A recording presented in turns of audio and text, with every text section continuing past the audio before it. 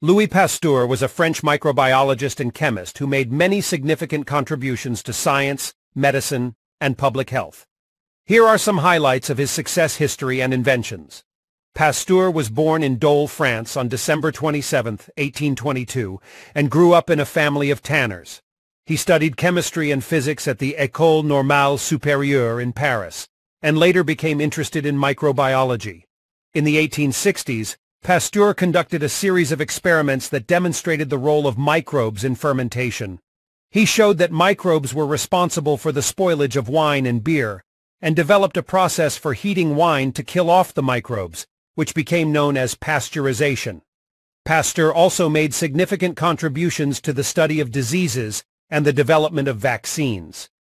He developed a vaccine for anthrax in 1881, and later developed vaccines for chicken cholera, rabies, and other diseases.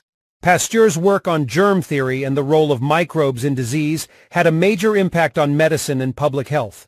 He helped to establish the importance of cleanliness and hygiene in preventing the spread of disease, and his research paved the way for the development of antibiotics and other medical treatments.